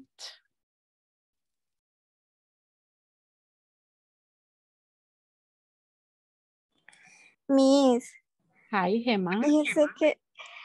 Fíjese que le quería comentar una cosa. Dígame. Yo creo que no he estado como en 2 ocasiones. Sí, no recuerdo, fue el miércoles y el viernes. Y lo que pasa es de que yo no pude estar porque falleció un familiar, entonces estuve esos días pues con mi familia, ¿verdad? Entonces en ese caso no sé si igual contaría esos días como que si no estuve o tendrían alguna comprensión por lo que pasó, ¿verdad? Sí. Fíjese que ahí como ausencia se le pone ausencia, pero usted puede ver el video en clase y ¿verdad? Ahí en la plataforma y ponerse al día con lo que se perdió. Sí, no, yo decía porque como ahí dijeron de que más de 3 fallas, de 3 ausencias, estaba la posibilidad de perder el módulo, ¿verdad? Entonces yo lo decía por eso, pero no sé si... Ahí vamos a notificar que fue una carga, un caso especial, ¿verdad?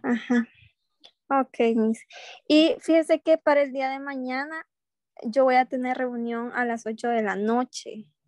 Entonces no sé cómo haría en ese caso. ¿Y va a durar las 2 horas? Fíjese que no sé. Pero si en dado caso termina antes, igual yo me voy a conectar, ¿verdad? Pues sí. Pero solo comentaba eso porque sí, mañana a las 8 me dijeron que tenía una reunión. Ok. Ojalá no dure las 2 horas, ¿verdad? Sí, ojalá que no. Para que pueda unirse aunque sea un rato. Sí. Bueno, Miss, eso era. Ok, thank you, Gemma. Thank you. Good night. Good night. Hi, Jessica. Hi, teacher. Jessica, ¿verdad? How are you? I am very fine today. Excellent. Tell me, do you have any questions? Sí, no sé, realmente, como es primer módulo, no sé en qué consiste esta dinámica. Vale. ¿La dinámica de la clase o la dinámica de este ratito? Ahorita Ajá, de quedarse. Aquí este ratito lo aprovechan ustedes por si tienen alguna duda sobre la clase, sobre algo que ya pasó, sobre la plataforma o sobre la forma de trabajo. Cualquier pregunta que usted tenga, puede aprovechar. Ah, sí. Vaya, yo tengo una duda. Cuando nos dieron la inducción, dijeron unos quiz, exámenes que iban a ver, pero hasta ahorita no hemos realizado ninguno. Y si va a haber algún examen oral. Oral son las presentaciones que ustedes van compartiendo así a diario y lo que van trabajando en los grupos chiquitos, ¿verdad? Cuando los voy yo a ver. Cuando los mando a grupos chiquitos. Ajá. Entonces, esa es la parte oral, la parte cuando reportan también en clase lo que han estado trabajando en los grupos chiquitos. Y de allí en la plataforma están los exámenes. Ya le muestro, vamos a ver. Ah, sí. ¿Ya vio los exámenes en la plataforma? Sí. Vamos a ver, por ejemplo. Sí, ya los hice. ¿Ya lo vio? Ajá. Pero aparte de eso, pensé que íbamos a tener otros. No, ahí está en la plataforma, está todo. Ahí está todo. Allí hay una tarea. Por ejemplo, en la unidad 1, la 3 y la 4, hay una tarea diaria, ¿verdad? En la unidad 2, como es más larga, ¿verdad? La unidad 2 se le ha dado más tiempo, entonces allí tiene 2 videos o 2 clases, una tarea. 2 clases, tarea, 2 clases, tarea, 2 clases, tarea. Y al final, cuando se termina la unidad 2, entonces ahí le aparece el examen de medio curso. Ah, ok. Entonces, tenemos 2 exámenes. Aparte de las tareas diarias que ustedes van desarrollando, tenemos 2 exámenes. Uno, el examen de medio curso, que es de la unidad 1 y 2. Y el examen final, que es de las unidades 1, 2, 3 y 4. Ah, ok. El examen final está para el lunes último del curso. Ah, ok. Así es como vamos. Esa es la modalidad de trabajo dentro de la plataforma. Entonces a usted se le cuenta tanto la asistencia, ¿verdad? Como el trabajo en plataforma. Y la asistencia también se la toman de una forma activa, que usted esté respondiendo, que usted esté trabajando, se espera que usted esté activa, ¿verdad? Durante la clase. He visto que ha tenido algunos problemas que de repente se me desconecta, ¿verdad? Y es que el internet creí que me iba a ayudar, pero no me está ayudando. Está fallando. Ese problema tengo.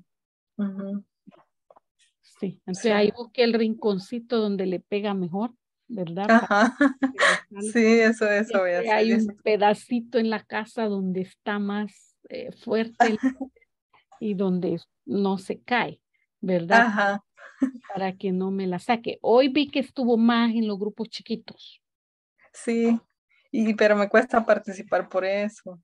Se le corta. Sí.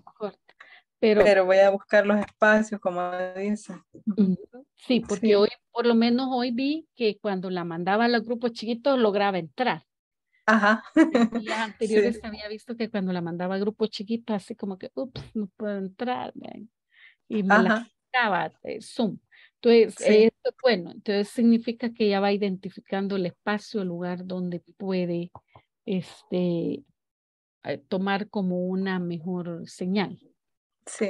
Entonces, a veces toca que ponerle línea porque el Wi-Fi no funciona, ¿verdad? Conectarle el cablecito directo a la compu para que le sea un poquito más estable el Inter, porque lamentablemente en el invierno falla, ¿verdad? Porque de repente es cierto. cae. Entonces esa es una clave que yo le podría dar. Otra, en el manual, fíjese que ese es algo que yo se lo estoy recomendando a todos. Y es que en el manual ustedes tienen videos, por ejemplo acá. Este es un reading, ¿verdad? Quiero ver, sí. Pero también tienen un video. Entonces, es bien importante que ustedes puedan hacer uso de estos links. En clase no podemos hacerlo por la política de YouTube. No podemos usar material de terceros por los derechos de autor, nos sanciona YouTube, ¿verdad? Pero ustedes perfectamente pueden venir y al inicio de cada clase, mire, hay videos. Este también es otro video. Donde dice YouTube es un video. Este es un reading. Entonces ahí tienen ejercicios de reading, videos, para que ustedes puedan ir haciendo un poquito de práctica fuera de clase, ¿verdad? Y puedan ir practicando también el audio o lectura. Yo en el chat les comparto también links de ejercicios gramaticales que ustedes puedan hacer uso, ¿verdad? Puedan leer un poquito más, practicar un poquito más. Entonces así, siempre, inicio generalmente donde empieza la lección, ¿verdad? Allí en esa página están 2 links, ¿verdad? Un link, a veces un link es de lectura, el otro es un video y a veces los dos son videos, como en este caso, ¿verdad? Eso le va dando así como un extra para que usted pueda ir practicando en su tiempo libre.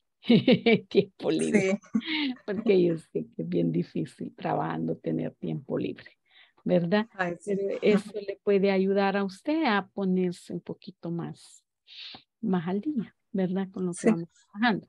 Y en clase, si usted tiene preguntas, hágalas, ¿verdad? Si tiene problema para abrir el micrófono en ese momento, puede escribirla en el chat, no hay problema, ¿verdad? Los videos de la clase están pegados en la plataforma y allí usted los puede ver, ¿verdad? Cada vez que sea necesario. Oye. Sí, ok. No sé, ¿tiene alguna otra preguntita, Jessica? No. No, teacher. Ok. Estamos bien. Perfecto. Bueno, see you tomorrow. Good night. Good night. Have See a you nice tomorrow. See you tomorrow. Bye.